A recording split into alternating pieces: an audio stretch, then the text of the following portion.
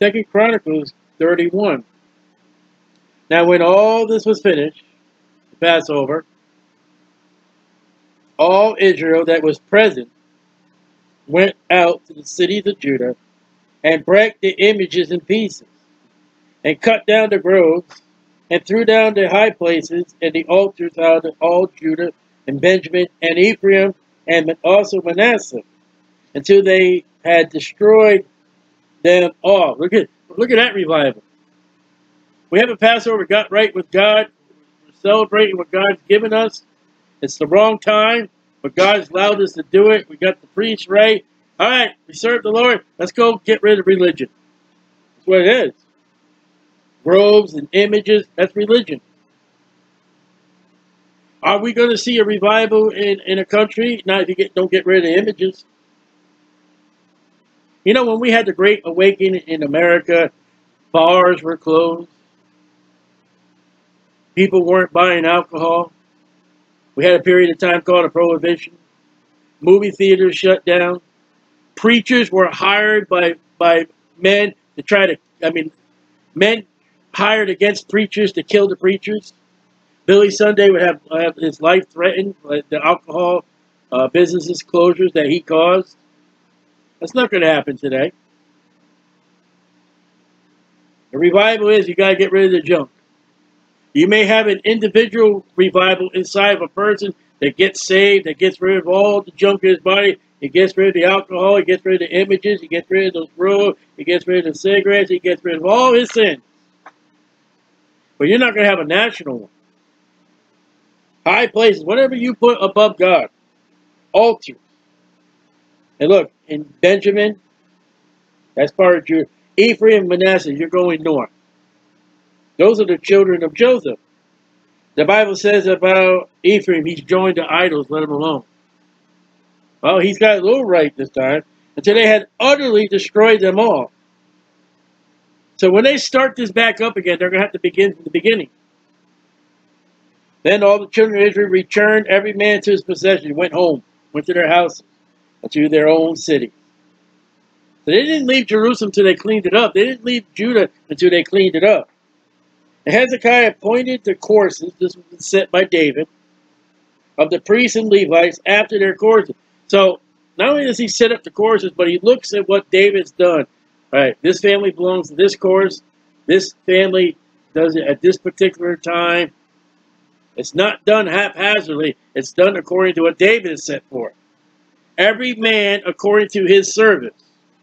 The priests and Levites for burnt offerings and for peace offerings, to minister and to give thanks and to praise in the gates of the tents of the Lord. He appointed also the king's portion of his substance for the burnt offerings. So he's allowing the Levites and priests to say, listen, this is mine. You take that of mine and use it for the burnt offerings.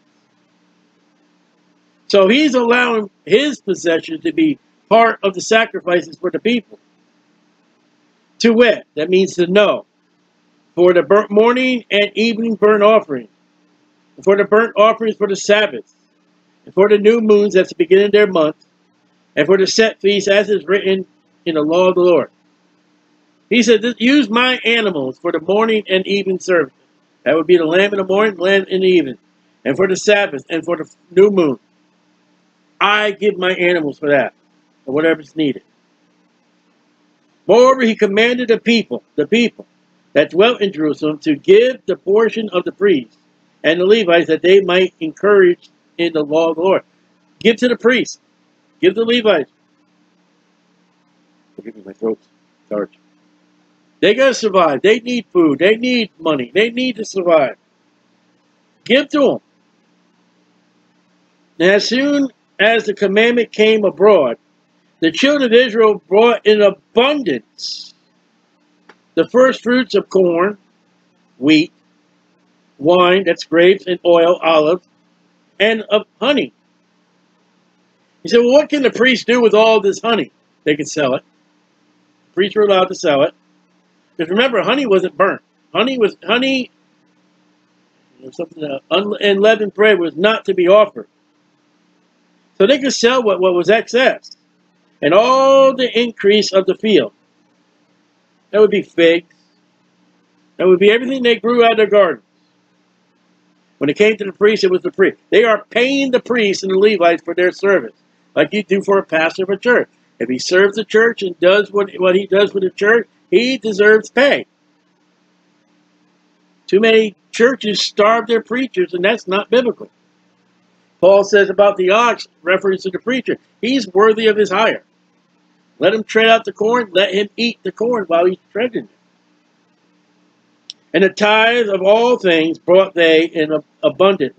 So whatever the 10%, grapes, sheep, whatever that guy had in his house, honey, whatever it was, the 10%, he brought it to the priest and they gave it to the priest.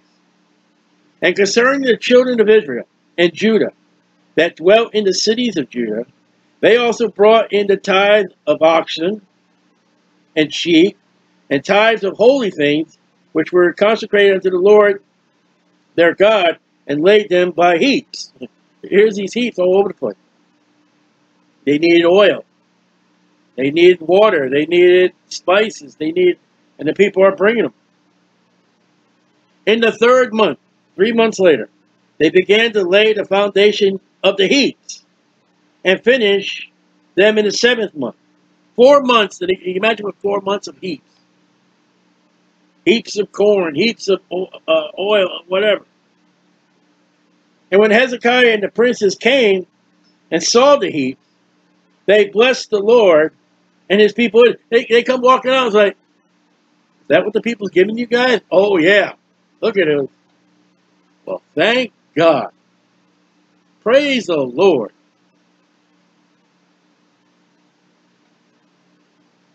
So, there it goes. And then Hezekiah questioned with the priests and Levites concerning the heap. What are these heaps? Thank the Lord. What are they? What's going on here? And Azariah, the chief priest, that's the high priest of the house of Zadok, answered and said, since the people began to bring their offerings unto the house of the Lord, we have enough to eat. Man, we are just full. And this is not leftover like, you make a meal and then you put it in the refrigerator. What we have eaten, what we've taken care of, there's still more that they've given. And have left plenty. For the Lord has blessed his people.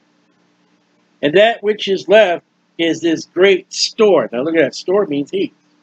When you go to a store, they got great heaps of aisles of all kinds of stuff. And this is where the word store comes in the Bible. There's a whole bunch. I mean, how many different things of rice does a store have? How many things that a store has of soda? How many heaps of corn, barley, wheat? I don't know how they divided it. It's this great store. Then Hezekiah commanded to prepare chambers in the house of... Now, those chambers are already there. Now, evidently, these heaps are outside, and Hezekiah's like, well, we got offices, we got rooms in the temple. Use them. And they prepared them, cleaned them out, got them all ready, and brought in the offerings and the tithes. Notice tithes and offerings, there's two differences. Tithes is 10%. We're under the new church, under the New Testament in the church, we're not obligated for tithes.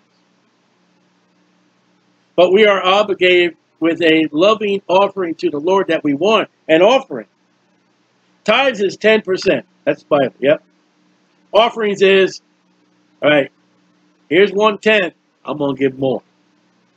Offerings giving more, and you want to give, not that you have to give, but you want to give to the Lord. So there's a big difference.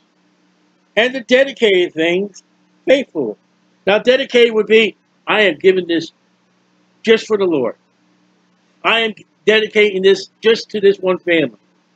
And there's been in churches where I wrote a check out saying $10 goes here, $10 goes here, $10 goes here. And that's dedicated to one office or one ministry. And that's proper too. Over which Coniah, the Levite, was ruler, and Shimei, his brother, was the next. So there's people in charge. And Jehiel and Azariah and Nahath, and Asahel, and Jeremoth, and Jozbab, and Eliel, and Ishmachiah, and Maath, and Benaiah were overseers under the hand of Coniah and Shimei, his brother. Now look at that. We got Coniah and Shimei. They're in charge. They're the two chief men. They're not alone. Verse 13, all these men that are mentioned, they are under. We're counting. Let's say something simple. I don't know. Let's say bales of hay. We counted 13 bales of hay. All right, you come over here, you count. Yep, 13 bales of hay. All right, you come over, make sure you count 13. They're making sure. They're counting each man to, that's what that man says. That is what that man said. I have recounted. That's what that is, sure. And that should be done in the church. Should be 2 or 3 men a minimum that counts that offering plate and has recorded how much money people have given. Should never be one man or one person to do the finances. And this is all finances. Whether it be wheat, whether it be oil, it's paying the Levites and the priests, and they can turn it for money or use it for food. At the commandment of Hezekiah the king and Azariah, the ruler of the house of God. See, he's the ruler, that's the chief priest. And Kor, the son of Imnah, the Levite, the porter toward the east, the door, person in charge of the door, was excuse me, was over the free will offerings. I want to give God something. It's no strict that you have to give of God to distribute the oblations of the Lord and the most holy thing. So this guy's in charge of the free will. This free will, that goes over here, that goes over there, that goes to that person, that goes to this person. There are people in charge, even in the house of the Lord. The next hymn was Eden. And Minamam, and Jeshua, and Shemaiah, and Amariah, and Shechaniah, in the cities of the priests. And you'll find out in Joshua what those cities were. There were certain cities given amongst the children of Israel. Though Levi did not get an inheritance, a particular patch of land, they got an inheritance of cities from the children of Israel all together. The cities of the priests and their set office to give to their brethren by courses, as well to the great as to the small. Payment, payday. You got to pay the priest. Of all the supplies we got, all right, this family gets this amount. That family, they have more. We got to give them more. That family, mediocre, we give them mediocre. That family, they're not so big, they're not so huge, we give them less. So there's some way distributing, allowing to get what they deserve. Beside the genealogy of males from 3 years old and upward, even unto every one that entereth into the house of the Lord, his daily portion for their service, and their charges according to their courses, and it's a pay. It's their wages.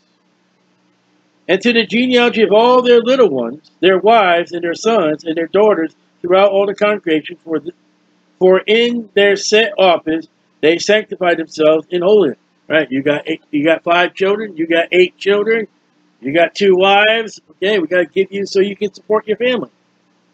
We can't undergive you. We can't. Oh, it's almost like the manna. The manna was when you went out. If you got too much, there was nothing over. If you got too little, you didn't lack. You had that set amount. And to the verse 19. Also of the sons of Aaron, Levi, priest. Aaron is the priest, his son. The priests, which were in the fields of the suburbs of their cities, in every several city, the men that were expressed by name to give portions to all the males among the priests, and to all that were reckoned by genealogies among the Levites. So here are the priests. Nobody outside the sons of Aaron were priests. They were Levites, but they weren't priests. All priests are Levites, but not all Levites are priests. And thus did Hezekiah throughout all Judah, and brought that which is good and right, and truth before the Lord his God. Look at it. He did truthfully, honestly. And in every work that he began in the service of the house of God, and in the law, and in the commandments to seek his God, he did it with all his heart. There's perfect. Ready? And prosper. What is the definition of perfect? There it is, verse 21. Now, he may not have served God 100% as Jesus Christ did. But man, he gave it all his heart. He gave it his all. He put his heart, soul into it. I guarantee he had trouble with flesh. I guarantee he sinned.